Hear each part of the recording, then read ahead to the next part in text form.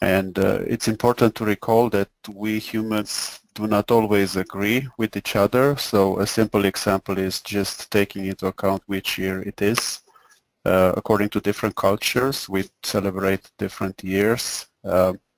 By our conventional wisdom, we are in year 2017, but according to the Jewish community, we are far beyond 5,000.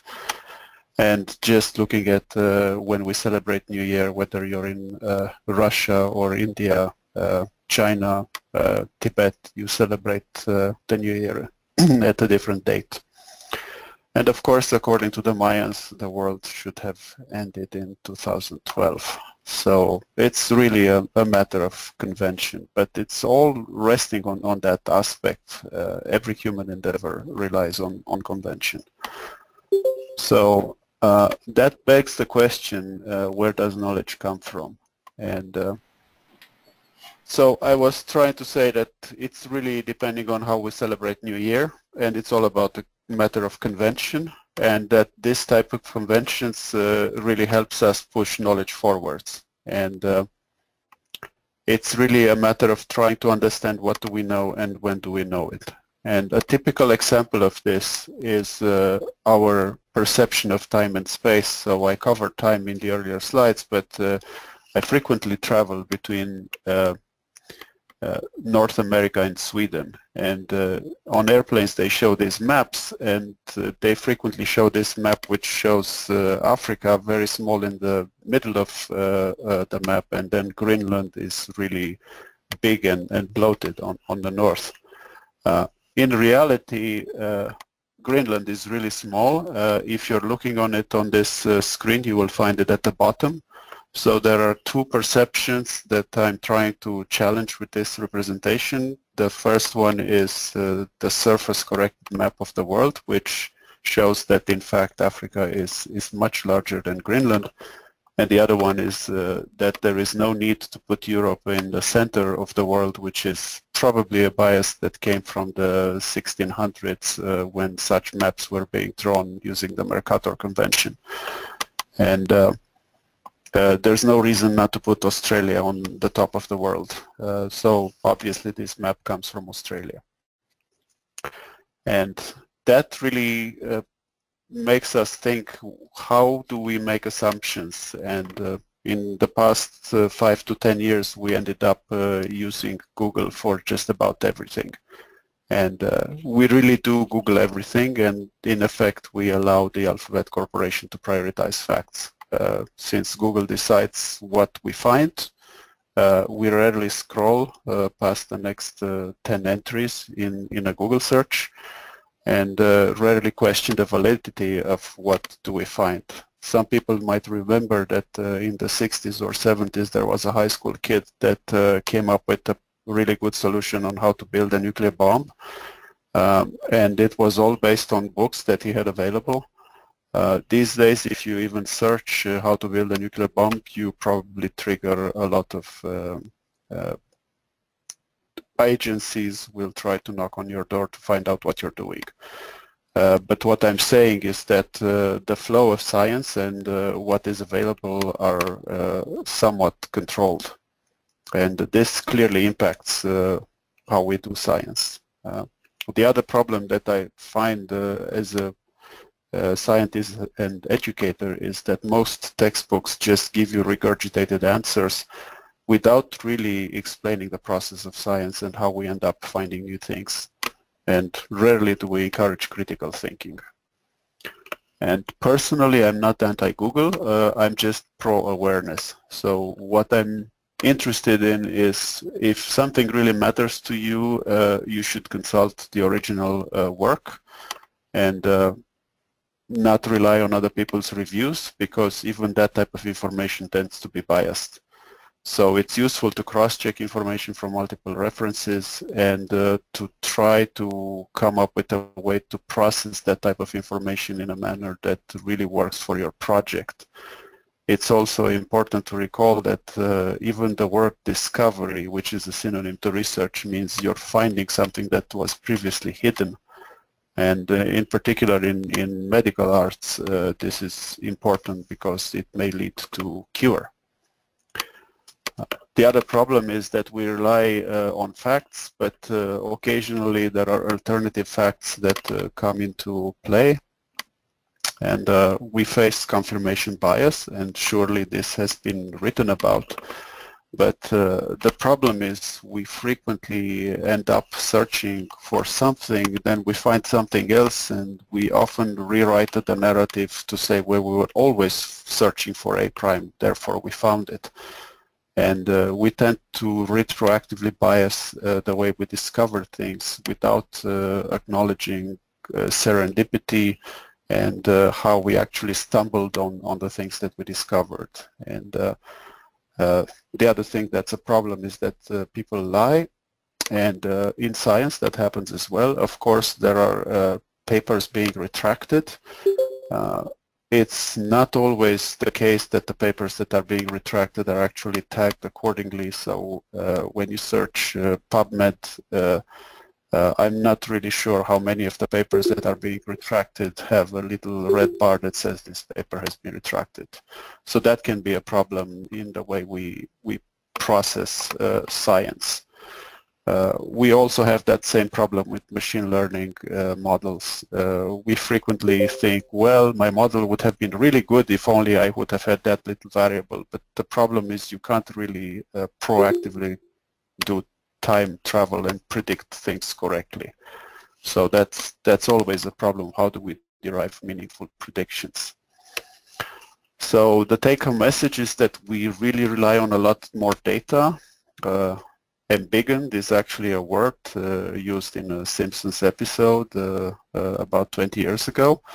And because this is a BD2K initiative, I thought I should really toss out the question, how reliable is big data and how much of it is true? And of course, the answer depends on which set of data you look at.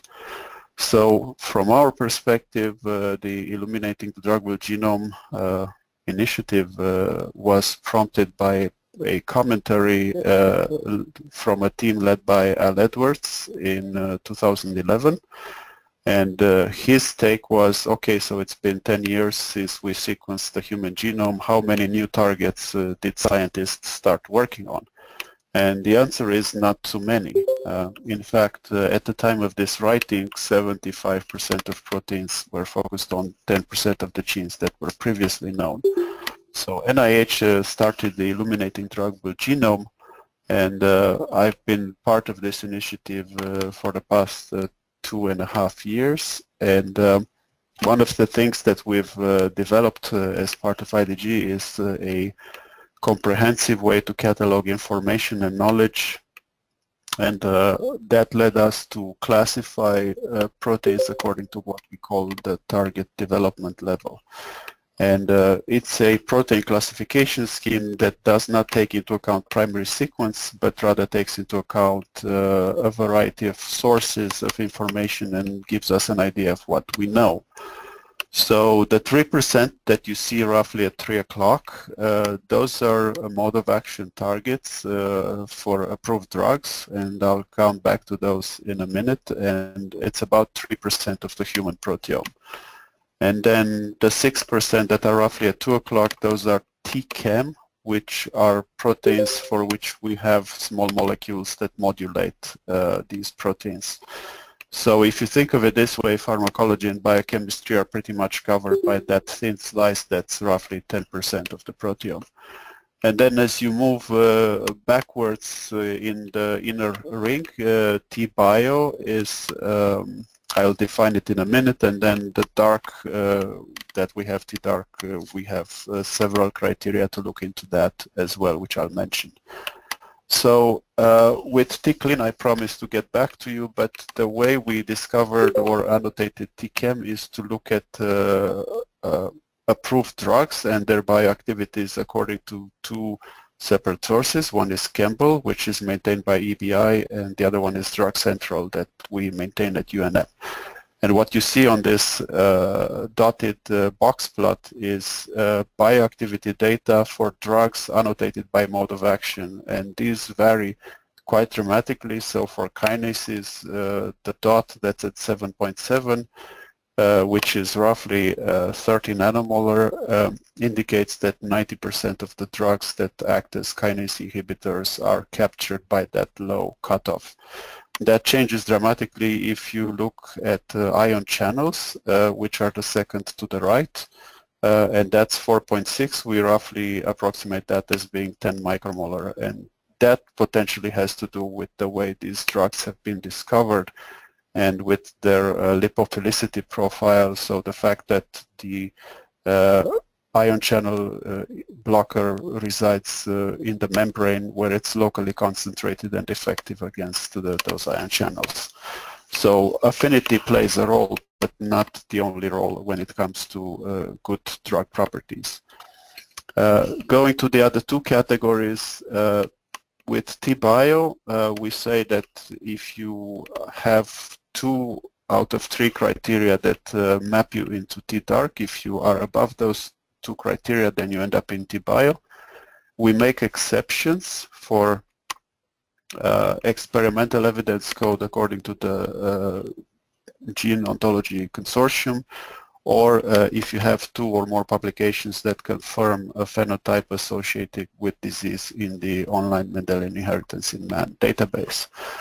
So with T-Dark or the Ignorome, we look at the fractional publication count from Lars Jensen. I will explain a little bit more about that in the next slide. We also look at the NCBI gene riffs or reference into function. This is a bit like Twitter. In 255 characters you have to describe a protein function. And then we also count antibodies according to antibodypedia.com. So how do we count these publications? The equation is shown on the right of the slide. We essentially adjust the number of papers per protein, or numbers of proteins per paper, as it were, by looking, so for example, if a large-scale analysis discusses 10,000 proteins in a single publication, then clearly that publication is not about one protein, so we divide that publication by 10,000. If that publication is dedicated to one protein, then we count it as 1. So this is based on text mining, a technology called named entity recognition, and this is going through by now 27 million abstracts from PubMed. And you can tell from this box plot that there is a clear difference in the median between T-Dark, which is on the right. The median publication count is 0.3, and then it goes 2 orders of magnitude higher for the other 3 categories. We see an interesting phenomenon when you look at antibodies versus publications. This is also done on a per protein basis. There is a Sperman rank correlation of 0.68, which indicates that the more papers you have, the more antibodies you have, or the less antibodies you have, the less papers you have. This is a chicken and egg or a causality dilemma problem. But essentially, the more antibodies you have, the more tools you have to characterize a protein, which means the more papers will be written about that protein.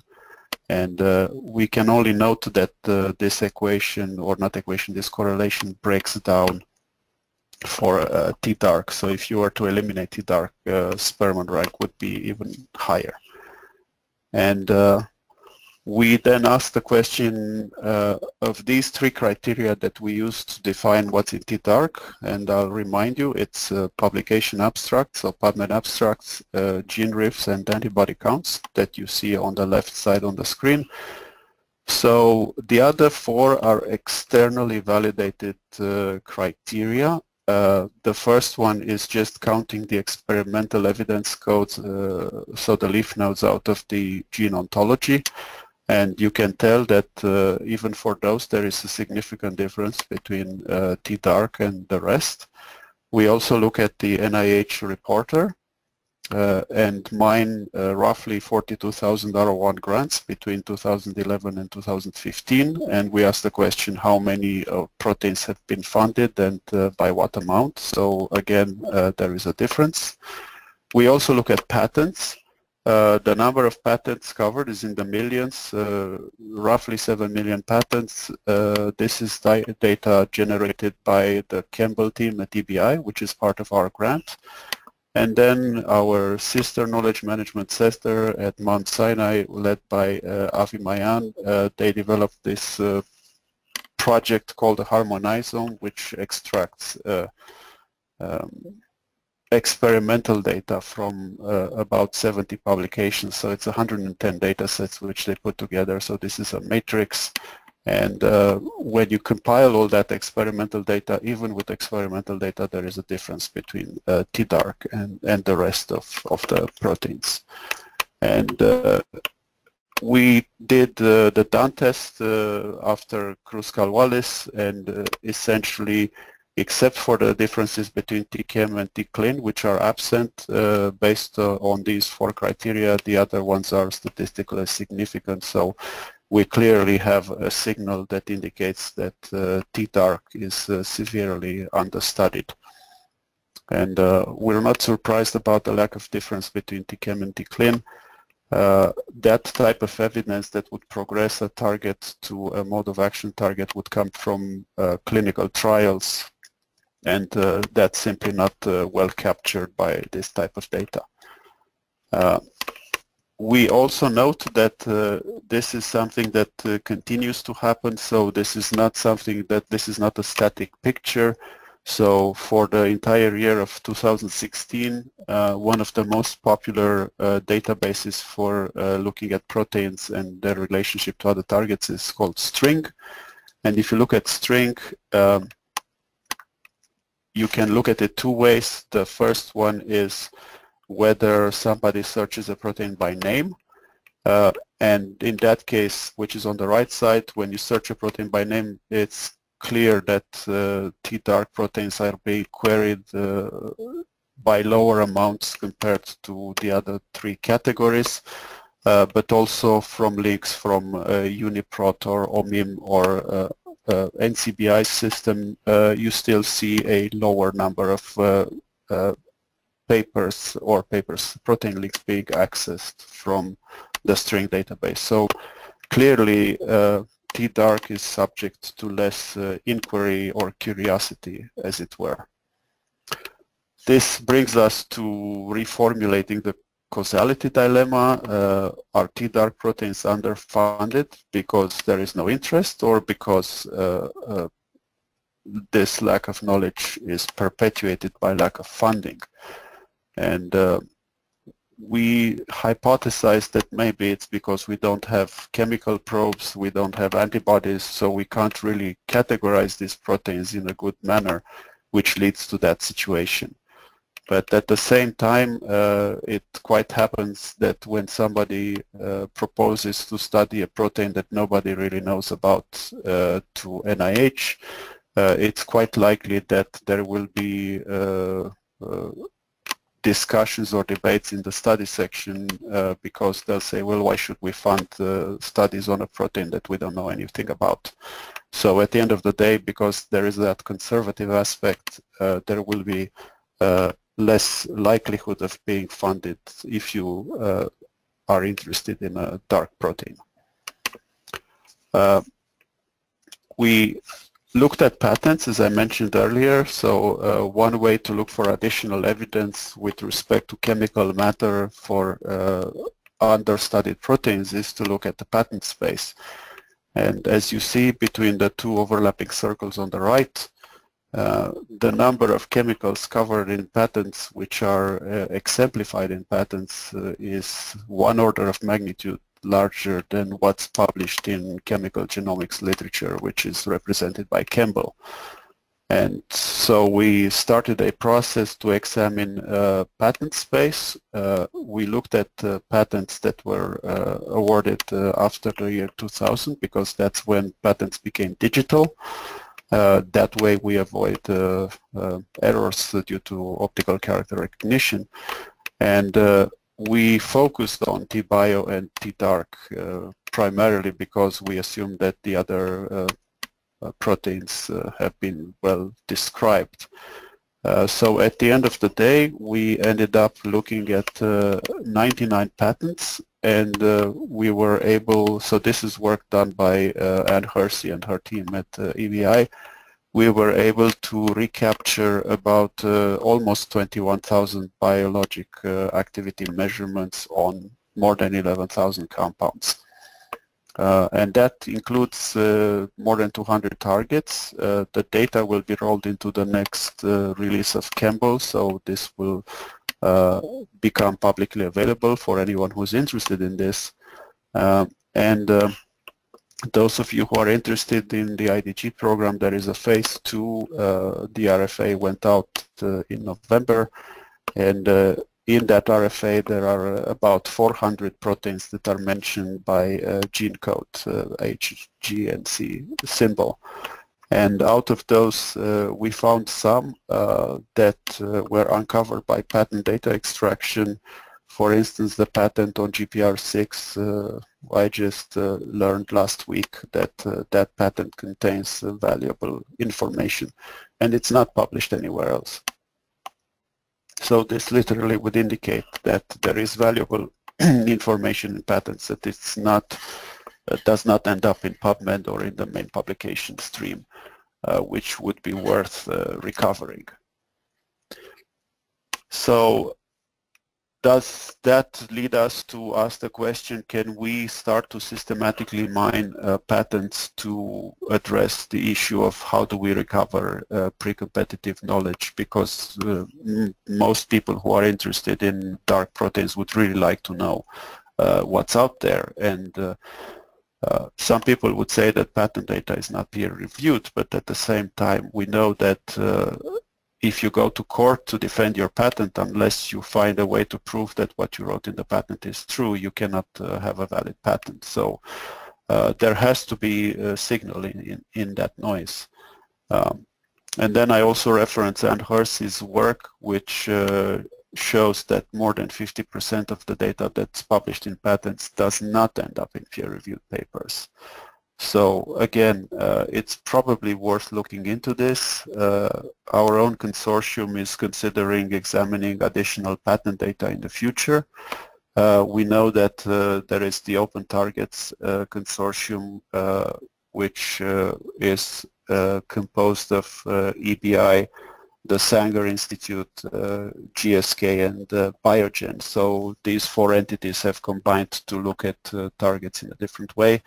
And then Mike Gilson's BindingDB project also is looking at patents specifically for patents past 2014. So potentially there are a number of entities that are interested in collecting patent information and making it available. So this might end up into Campbell and eventually in Pharos. And I'll get back to Pharos in a minute. Do we really care about proteins that are in T-dark? What you see on the screen are 5 proteins, leptin receptors, mutant sphingosine 1-phosphate, auxin receptors, and PCSK9. These are proteins that pretty much 15-20 years ago were in the dark. They were not well described. And then somebody published either a deorphanization paper or a strong signal associating that protein with disease. And then by 2015 we had drugs on the market. And I also added the ghrelin receptor, which was T-dark 17 years ago. A successful clinical trial was finished in 2016. So potentially there will be another drug approved. Which indicates that on average it takes between 15 and 20 years for things progressing from T-dark to T-clean. One initiative that does go further than others is the International Mouse Phenotype Consortium. These are data extracted from mousephenotype.org. I apologize for not putting that reference onto the screen, but if you're interested in the links, so this ALPK will actually take you to mousephenotype.org. So we prioritized genes for IMPC, and out of the 120 T-dark genes, they produced 45 mouse lines, and in particular this dark kinase ALPK3 seems to have increased perinatal or embryonic lethality, but the surviving adults have severe heart defects. And there is another protein which is an addition, G-protein coupled receptor called ADGRD1, and that one has skeletal phenotype defects such as decreased bone mineral density. And these are just two examples of the significant phenotype calls that have been made on proteins that we helped prioritize. The other caveat is that, in my opinion, this is a quote from Lennart and Feigelbaum, who are knowledge management experts. If you don't know very much to begin with, don't expect to learn a lot quickly. And so the take-home message from this is that there is a knowledge deficit, and 2 out of 5 proteins are in what I call T-dark, or the poorly described part of the proteome, and about 10% of the proteins in T-clean and T-chem are currently targeted by small molecules. And if you're going to study dark genes, you need funding and patience. So I'm going to switch gears a little bit and tell you what more about mode of action drug targets. This is a project that we developed at UNM, and it's called Drug Central. The reason we started this project was that we were interested to have an accurate mapping between active pharmaceutical ingredients, which is what scientists call drugs, and pharmaceutical formulations, which is what patients and pharmacists and physicians call drugs. So these two worlds don't always overlap. And as you can tell from this screen, we map a variety of properties depending on where we extract the data. Importantly, we try to relate indications from the approved drug labels, which are on pharmaceutical formulations, back to the active ingredients, and then we want to map all of that onto drug targets. And so in the process of doing this, we just cataloged all the molecular drug targets that are available.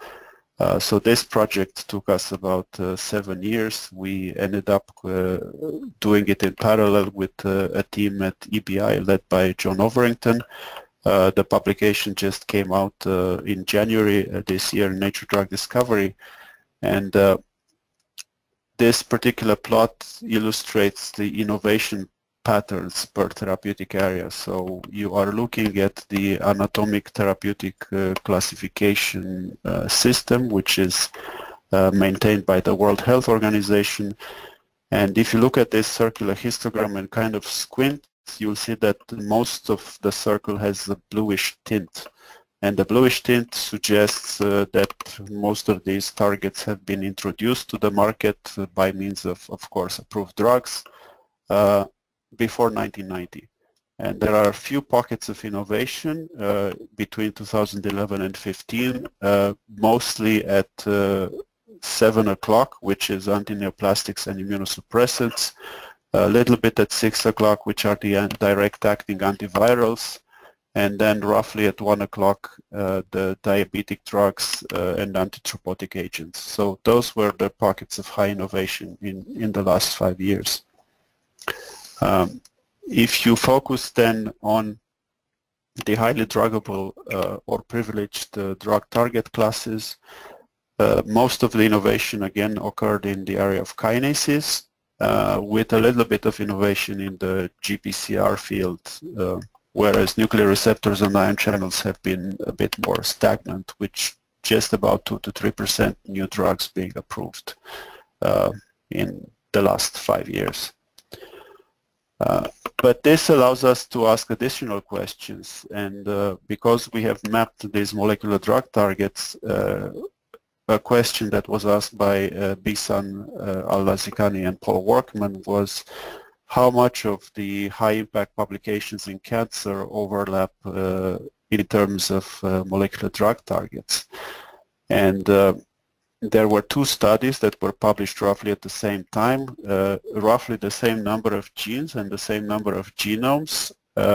And so out of 3,000 genomes and 12 tumor types, the overlap ended up being 58 genes that overlap with the cosmic cancer gene census and the two high impact publications.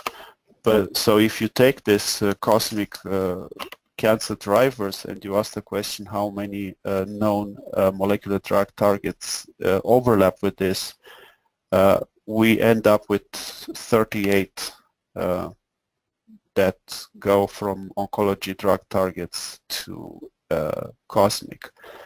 And this is of course not a great situation. It probably suggests that a lot more work needs to be done to try to map this. Potentially some of these cancer drivers are loss of function drivers, and so you can't really target them. And of course the other situation is that a lot of these new studies need to be taken up by the drug discovery scientists in industry and academia. So maybe there will be a time to catch up. But another way to ask the question is which of these targets are used in cancer and which are not. And to my surprise, there are currently, to my knowledge, no ion channels that are annotated to work on cancer, and very few GPCRs. Conversely, a lot more kinase inhibitors have utility in cancer than not cancer. And the speculation that I have as to why this happens, particularly for ion channels, is that cells need to be differentiated, and lots of cancers do not have well differentiated cells, so maybe those ion channels are not a good target for that reason. The other one is that we typically want to kill, not modulate cancer cells, so probably ion channels are not an ideal target class for that purpose. But the other question is, well, how about all those cosmic cancer drivers that might be in the what we call TCLIN and TChem category? And what you see here is a two-dimensional plot based on publications and data types. So the more publications you have, the more to the right on this plot, and the more data types you have, the more up on the screen. And the bottom line is that all these targets could potentially have immediate utility in cancer. We have drugs available for them. Some of them are ion channels, so I don't know if they will work, but a lot of them are actually kinases and not ion channels, so they should probably be prioritized for further study in cancer. Another way to look at the data is to ask the question, what's the commercial impact of target classes? So for this, we teamed up with a company called IMS Health. They collect point of sales data from pharmaceuticals across the world. So we looked at data from 75 countries over a 5-year period. The total market is roughly $3 trillion. So what you see on the sales column are in billion US dollars. These are aggregated over a 5-year period. And if you look at G protein coupled receptors, 372 drugs over 72 targets, roughly $0.9 trillion. So they are the most commercially successful class of targets. And then you have enzymes, nuclear receptors, transporters, etc. Interestingly, if we would have done this analysis on data from 1996 to 2000, neither kinases nor cytokines would have made this plot. So those two categories have been up and coming in the last 15 years. And this is a different visual for the same data types, essentially looking at the ATC plot after having eliminated the anti-infectives, because we only looked at human drug targets. The outer circle on these concentric circles is 250 billion, and the most lucrative areas are in cancer, the LO1 and LO4 chapter, the CNS drugs, so the nervous systems, are more diffuse, but they are the second most lucrative target class. So that's roughly at between 9 and 10 o'clock. But they're just more diffuse. They're not as tall as the other ones. And of course, diabetes and the proton pump, so ulcer and diabetes also are highly lucrative according to drug sales. And this just illustrates the top 20 drug targets by revenue. This pretty much reflects disease patterns from patients aged 65 and older. So rheumatoid arthritis, admittedly that goes for younger people as well, but then you have diabetes, COPD, which is the glucocorticoid receptor that includes asthma, and as well as dermatologic applications, and then the statins, proton pump inhibitors, and then you go to blood pressure. Surprisingly, the opioid receptor does not make it in the top 5. I don't think that reflects actual sales or usage. It probably reflects what's being dispensed through the legal system. So of course it does not include the recreational drugs. The same goes for the cyclooxygenases, so COX-1 and COX-2. Those drugs are so cheap that probably by units dispensed they would overtake. So pain medication would probably be on top of this if we looked at number of units being dispensed. But unfortunately we do not have that type of data available. So this is just looking at revenue. So in my opinion, there are many unexplored opportunities, particularly with cancer drivers and drug targets. I think that overlap with double in the next 5 to 10 years. And the other thing that I put on the screen is how many human diseases do we address with therapeutic agents, and the answer is probably around 15%. And the way I got to that number is we took the data from Lynn Schrimmel's and Warren Kibbe's database. This is ontology.org, to which if you add all the rare diseases that are not in that database, you end up with about 15,000 disease concepts, and then roughly 2,500 have therapeutic agents. So a lot more work to be done in that respect. So I'm going to switch gears a little bit and tell you just very briefly how we mined the data from the Federal Adverse Events Reporting System. So the FDA maintains this database where anyone can report side effects associated with a drug. It's a very complex database. We eliminated out of about 86 million drug adverse events pairs, we eliminated those that were not suspected to involve the drug. So that leaves you with about 36 million drug adverse event pairs. And out of those, we looked at those that had a proportional reporting ratio of 2 or higher. And that allowed us to map these reports to unique drugs and unique MedDRA terms. And if you're not familiar with MedDRA, it's a controlled vocabulary specifically developed by, I think it's Karolinska in Sweden for the WHO, World Health Organization, and it's a hierarchical vocabulary for side effects.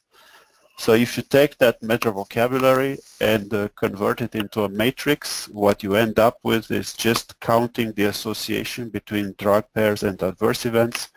You end up with a matrix that gives you 2,374 drugs over 1,200 targets.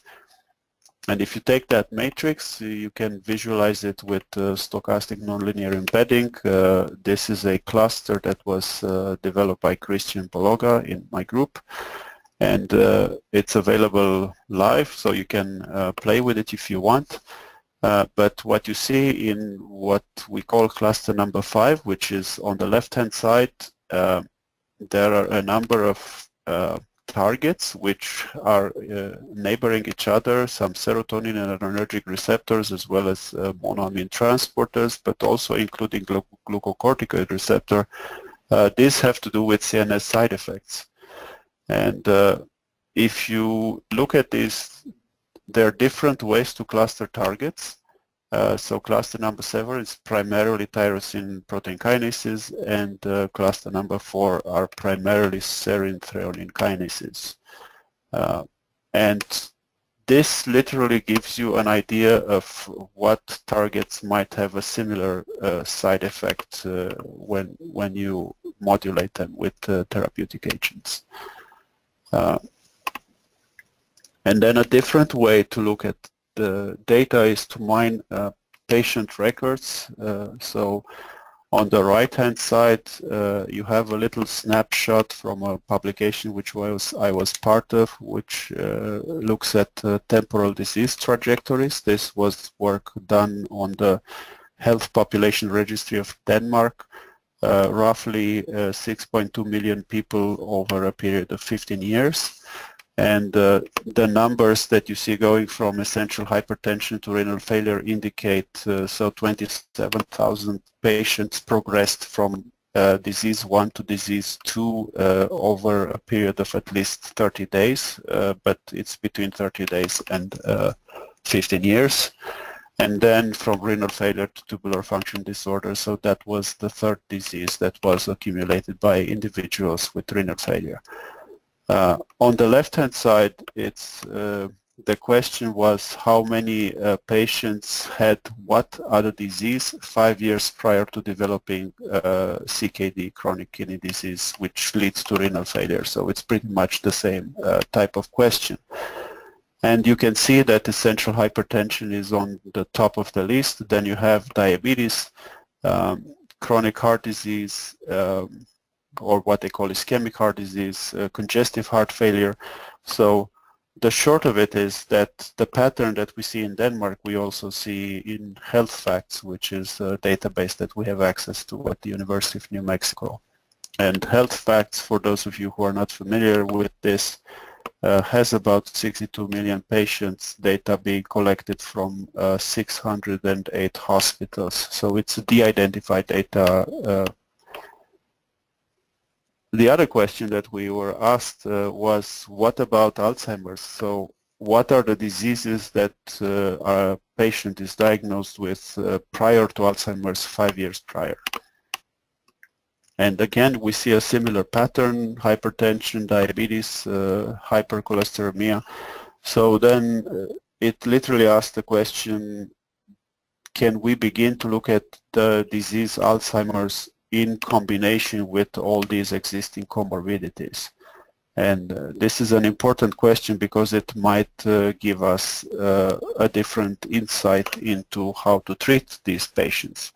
To my mind, especially if you go to CKD, you might want to have a different approach to treat renal failure if your patient had unspecified essential hypertension versus coming to you with peripheral vascular disease or congestive heart failure. So clearly the treatments would be different even for the CKD component of that. I also tossed in this quote from Derek Angus, who's an editor of JAMA, and he made a comment on a publication that relied on big data, and in that particular publication they were saying that intubation makes it worse when it comes to the outcome of cardiopulmonary resuscitation.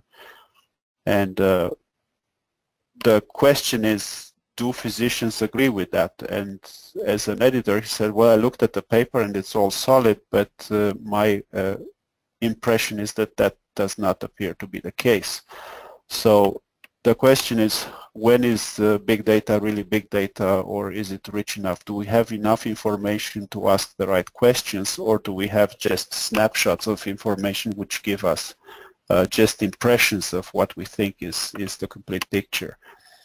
So in his opinion, the temporal aspect of the data that was being examined was not detailed enough to lead to the right conclusion. So what he called residual confounding. So with big data, I think you have some uncertainty, even great uncertainty, particularly if you do not understand the context of the data and if that data is not meta-annotated accordingly. And in particular with clinical data, I think it can be very tricky. And when you look at the Federal Adverse Reporting System, it's even worse. So in the last section of my talk, I want to introduce you to a system that we developed, which we call TINEX, Target Importance and Novelty Explorer, which is available at the website newdrugtargets.org.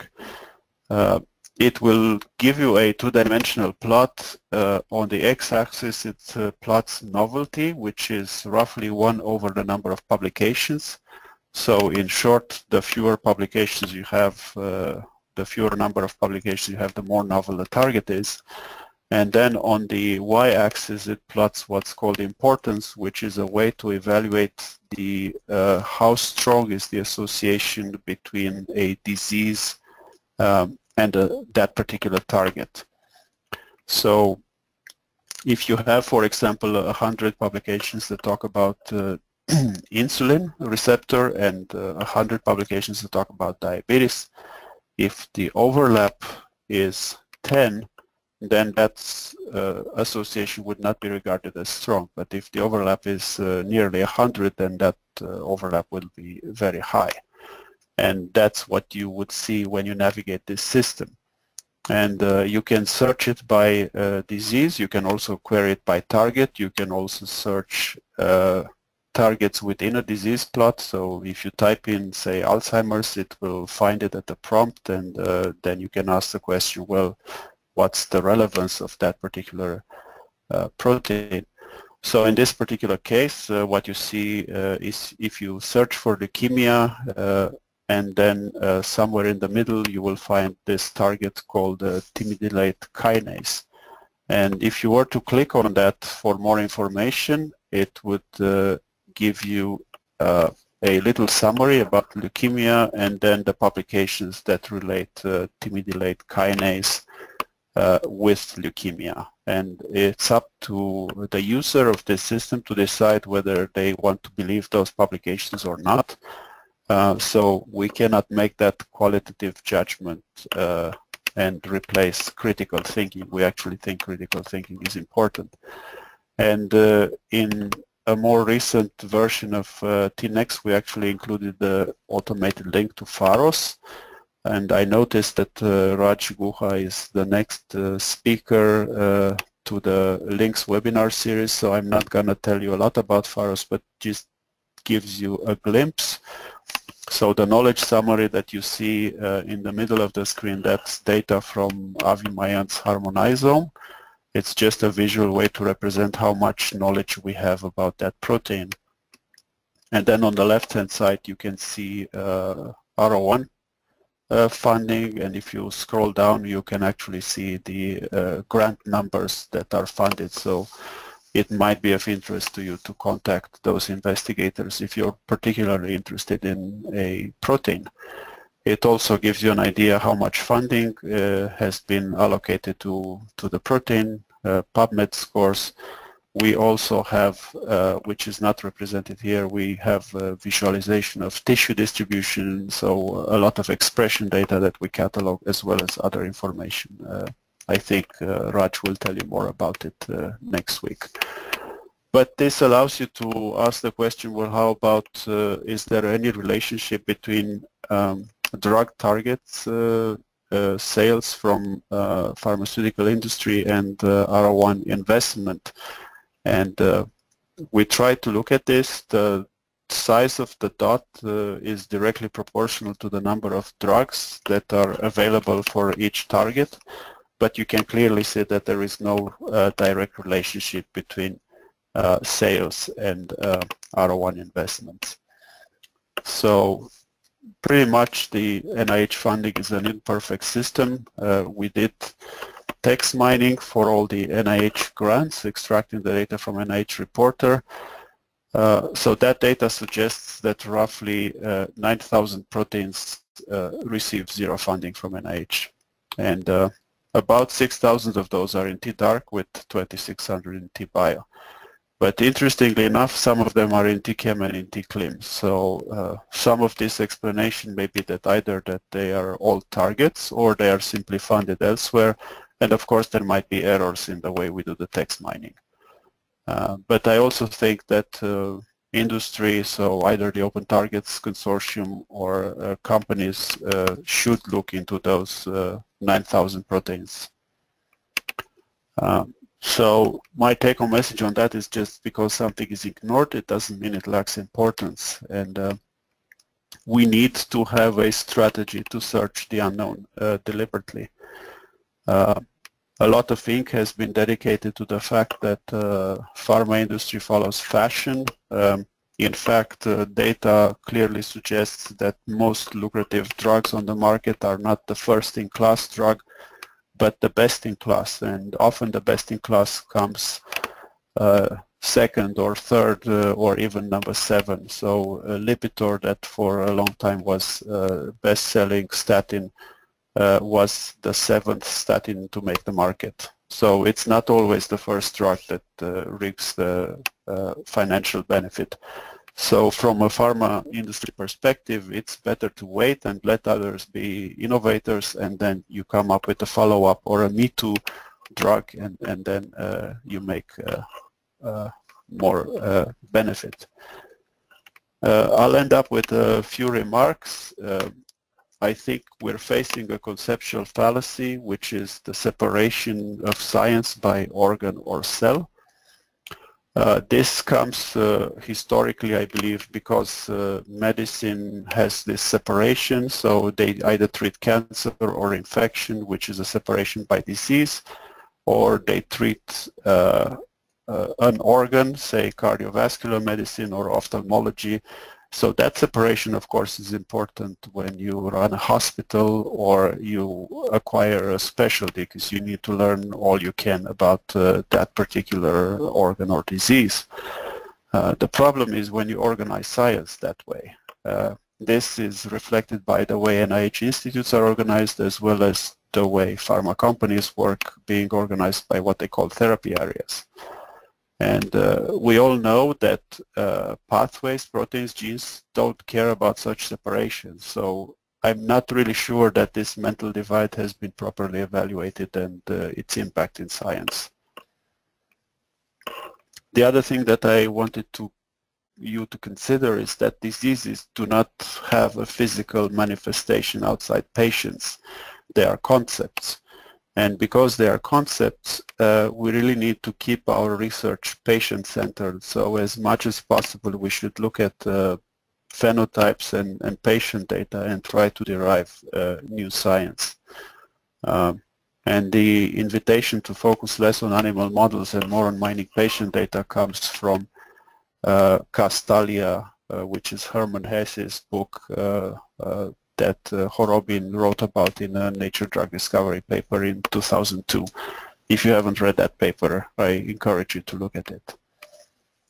Another paper that I really like is from Viktor Lazebnik. It's how a biologist would describe a radio.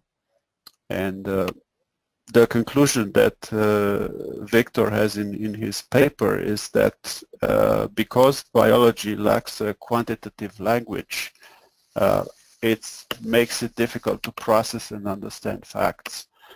And I won't go into details. I'd rather encourage you to read the paper. It just illustrates how removing one or two components out of the radio, you cause the radio to malfunction, and you draw all sorts of conclusions based on that.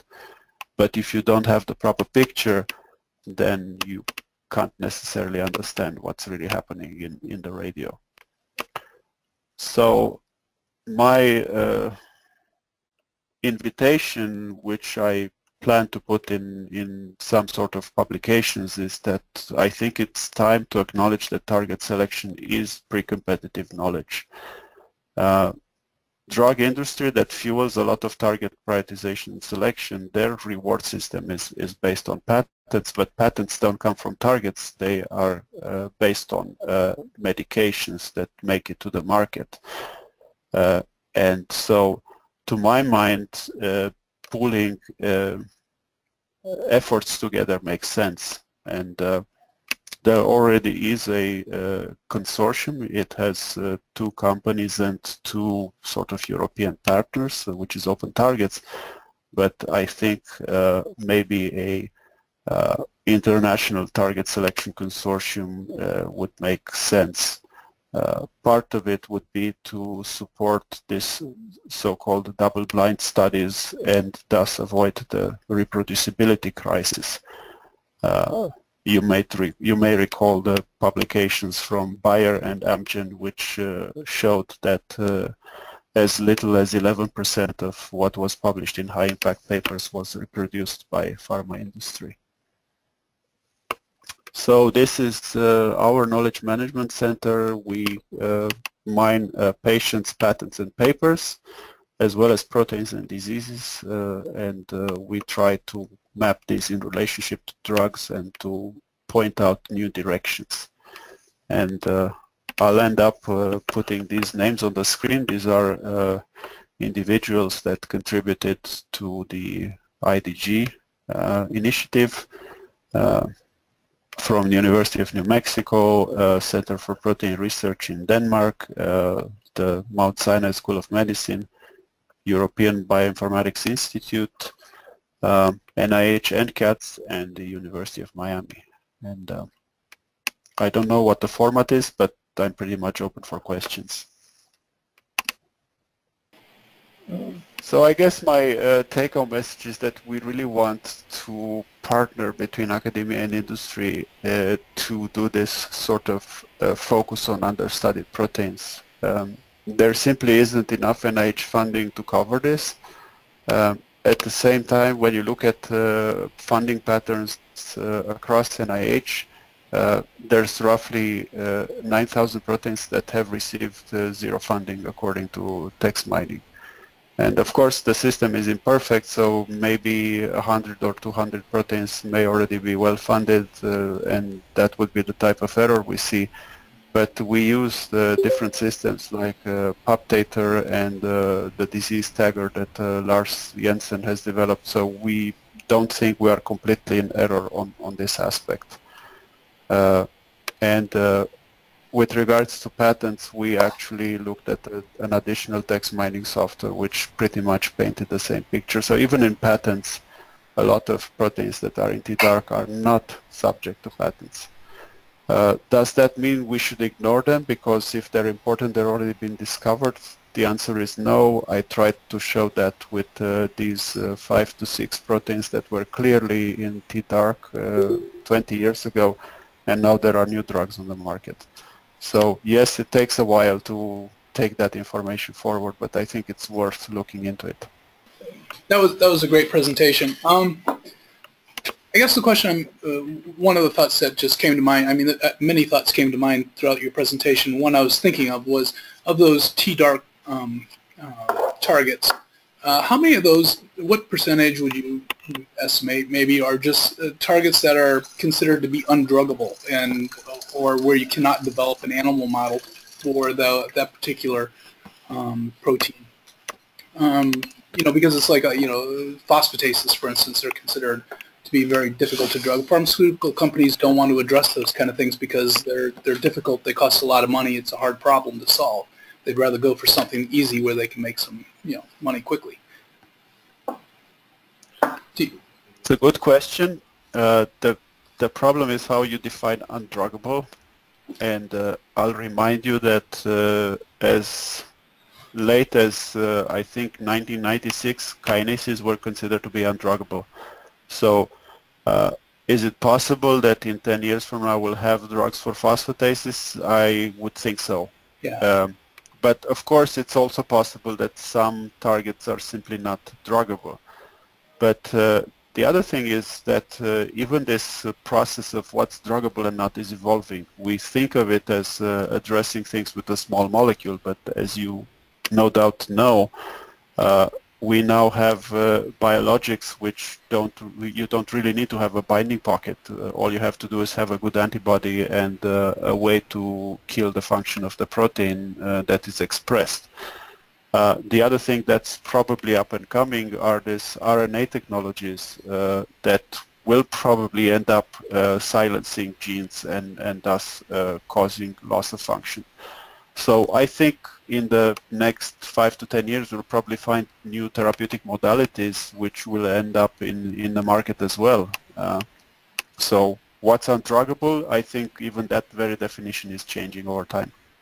Yeah, I guess what I was kind of thinking though is that, you know, what we currently, you know, the targets are, they're considered undruggable, you know, and so, you know, people just, you know, research tends to focus more on, I think, the things that are, you know, the low-hanging fruit that's easier to study.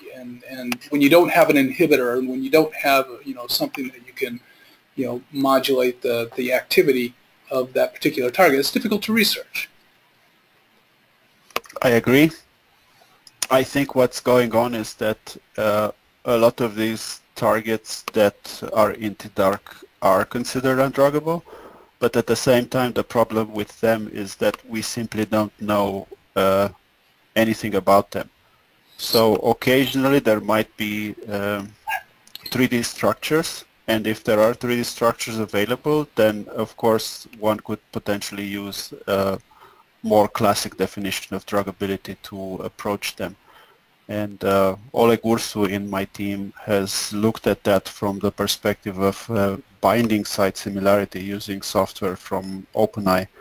And we can clearly see that at least for kinases and serine proteases, there are some proteins out there which are not, they don't have a drug on the market.